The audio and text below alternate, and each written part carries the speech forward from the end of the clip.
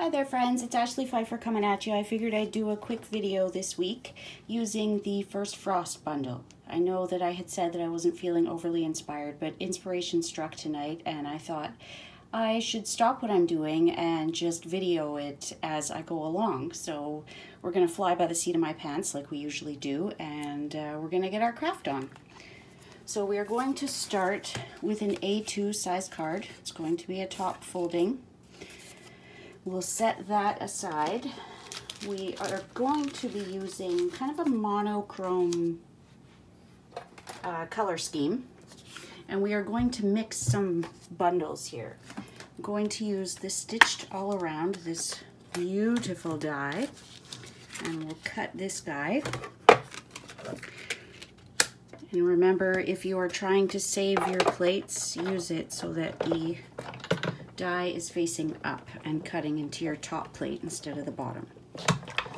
Sorry for all the shaking that does. I hope you have all had a fabulous week. Just going to use my die brush to get all those itty bitty pieces out.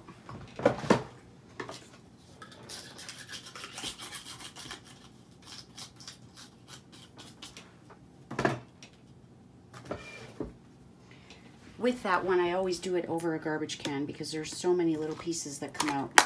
So we're done with that one. We are going to grab white embossing powder and our Versamark. Use our embossing buddy.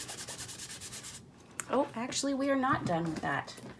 I wanted to use one of the sentiments from here that is I really have not used enough.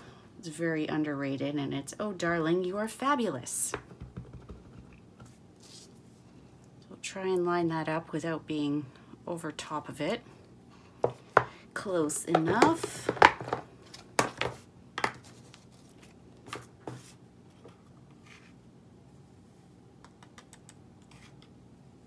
While I'm doing this, I would like to mention that if there is a specific technique or a suite that you would like to see me feature in one of my videos, please comment below or send me an email or message me on any of the social feeds that I am on.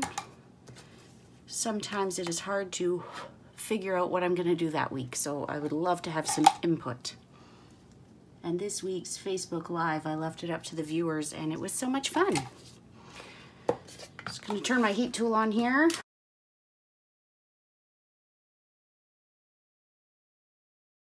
With our card base, and here is where the fun begins. So I have a Frosted Floral class coming up, and I wanted to use this strip of paper, but as you can see, I need at least that strip for the card that I'm going to do, and I just won't have enough. So I thought, why not make my own?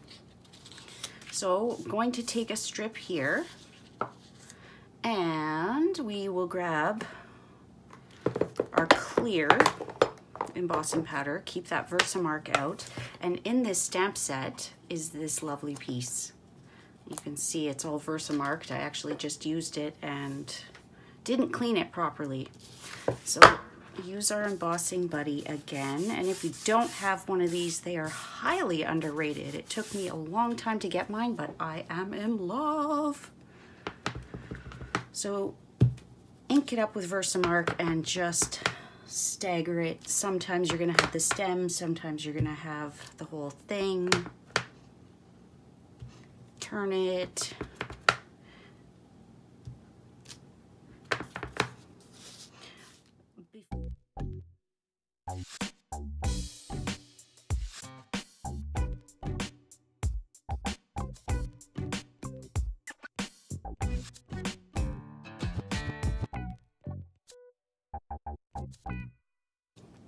So while we're letting that cool, you can see that this has some light areas and some darker areas. So when I first started doing this, I had it just all gray granite, and then thought I should bring in some basic gray.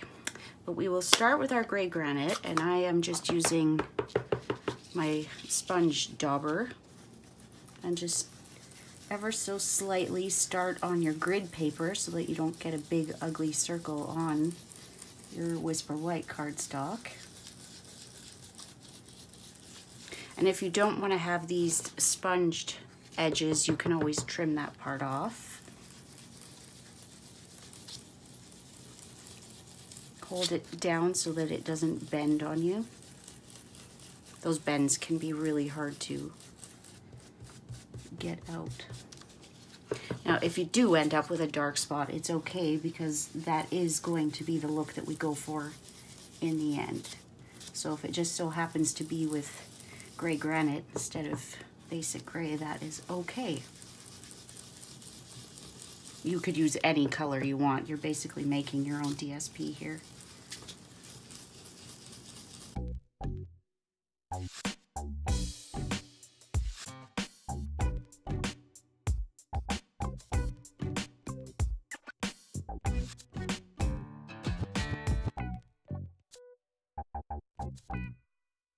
So our final step for this paper is going to be some champagne mist shimmer paint mixed with rubbing alcohol. Since Frosted Floral has a frost to it, I figured this would be nice. And champagne mist, quite honestly, is my favorite. I've gone through a lot of the white, but I love this.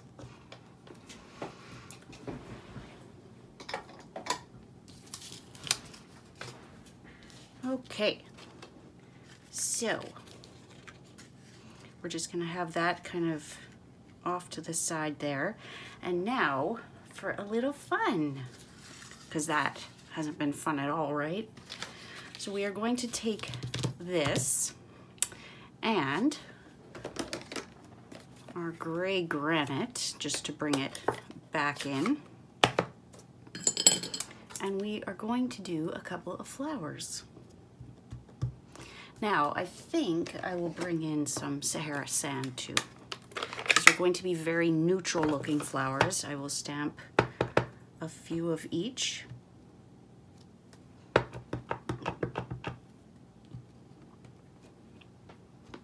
that pretty? I think we'll do some crumb cake too. I know you don't often see brown flowers, but there's a first for everything. Those are so pretty. These flowers are just, oh, so pretty. So we'll leave some room for some smaller ones. And I think for the smaller ones, we'll do Sahara sand, just so that they kind of add a little bit.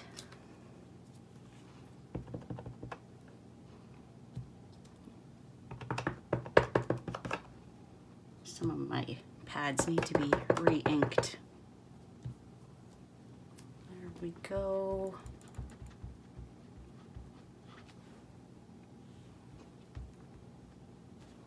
Loving it. And for one more little touch, we've got some thistles here.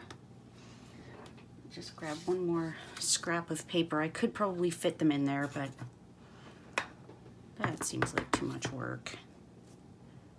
So let's do this. You could definitely do an ombre effect with these. We're just gonna keep it simple. And now let's go back to the big shot.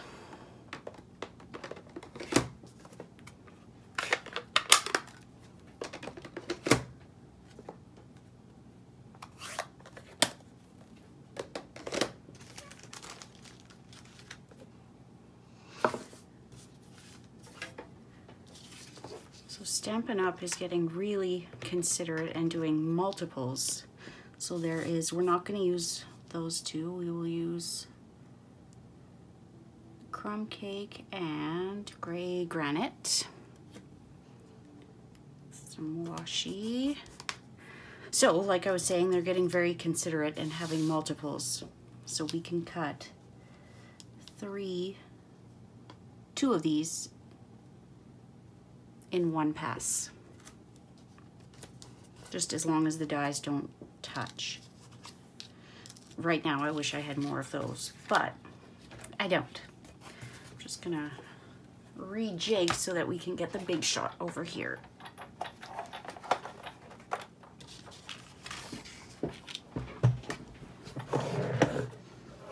Always need to stand up to make sure that everything is just in the shot for you.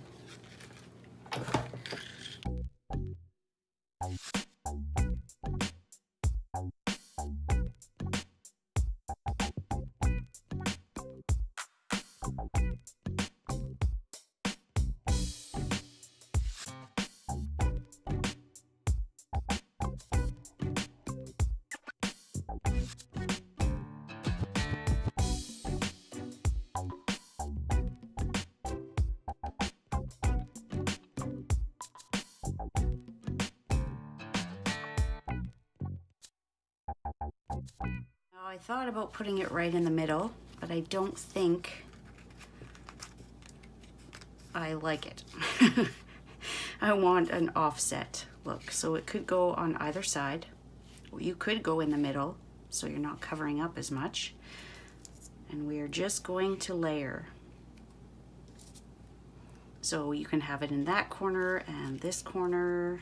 You can have it both in the upper. You can do them both up here. Kind of a lot going on. I would suggest having one vellum and one of the galvanized so that you don't have too much going on up there. And you can always take a piece off.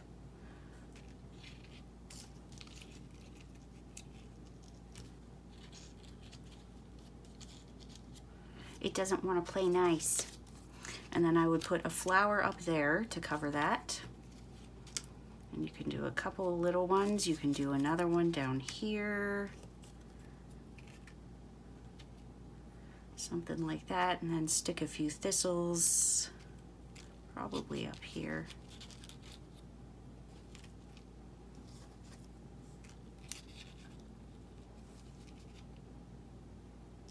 You could have one down here as well.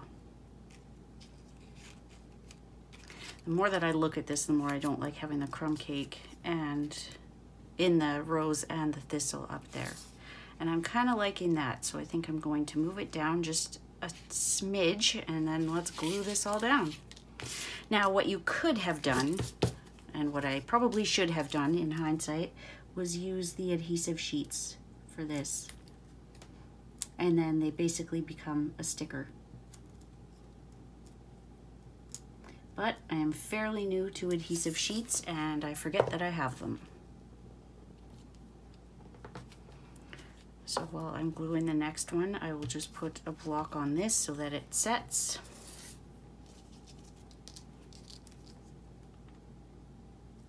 Repeat the process.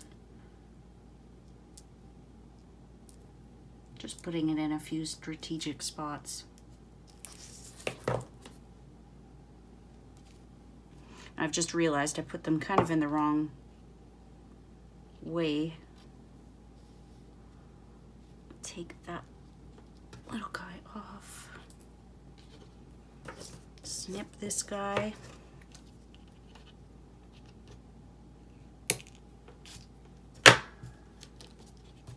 Put our block on there again. We're going to mount this on dimensionals. Putting one in each corner and one in the middle.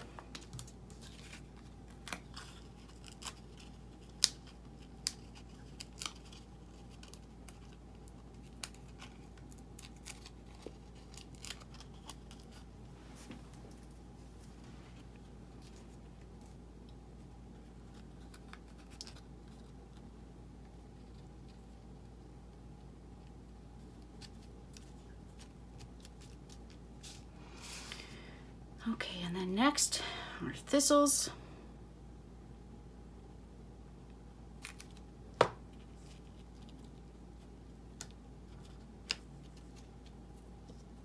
Who would have ever thought that thistles would be pretty? I just think of them as a weed.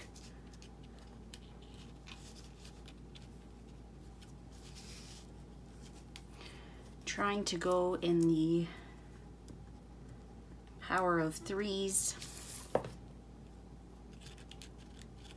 Whoops, dimensional in the way. If that happens, just cut off part of it so you can still put the piece where you want without interference.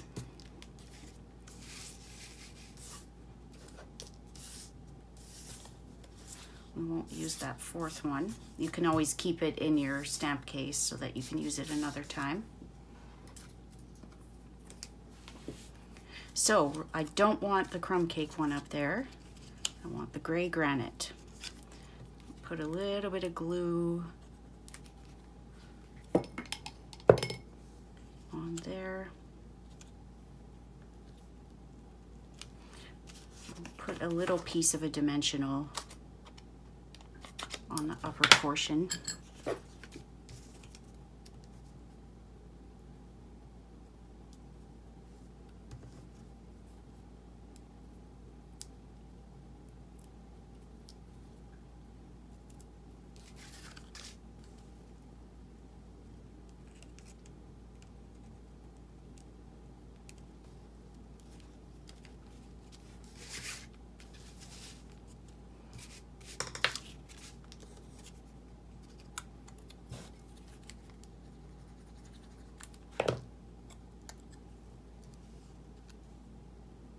We'll put a dimensional on the back of that one as well so it doesn't get stuck down there.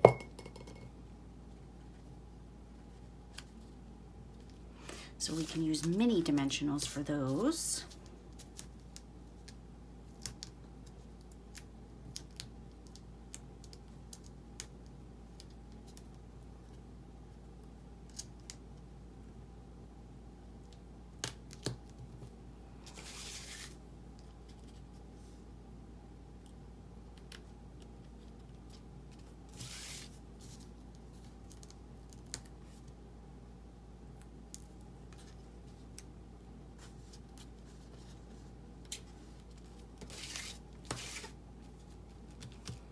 Beautiful, isn't it?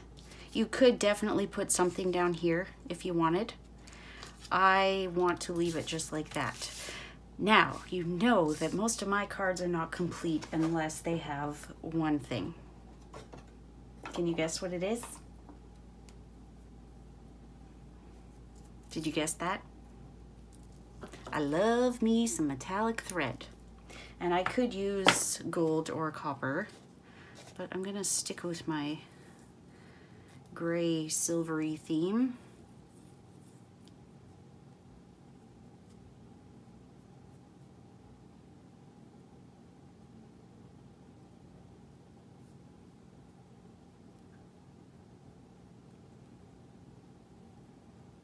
And grabbing a glue dot.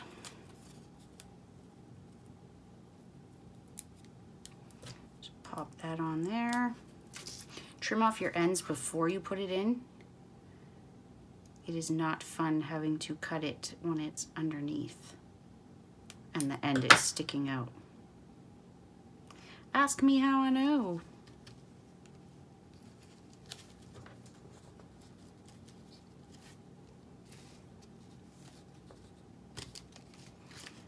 As I was pulling that, I thought maybe it would look better up at the top, but no, I want something to anchor it down there. So I think that's it. I lied. One more.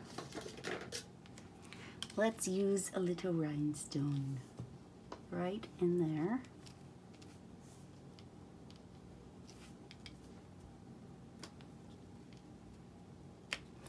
I'm gonna pull that off because I want to color it. Yeah. So I'm just taking my dark crumb cake, and that one may not work, but if we color, remembering that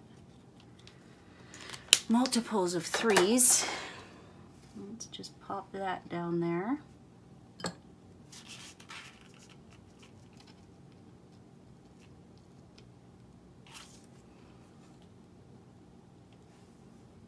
And one right here. And one more up here. Up there. So that's it. I hope you love it as much as I do. And if you have not yet subscribed to my channel, I would strongly encourage you to do that. I have a new video each and every week. If you enjoyed this, please give it a thumbs up. It helps more people find me and start watching my videos and subscribing. So I would really appreciate that. And like I said earlier, if you have any suggestions for videos or techniques that you'd like me to show, then please just comment below and I would be happy to do that. Thank you so much for joining me, friends. Bye.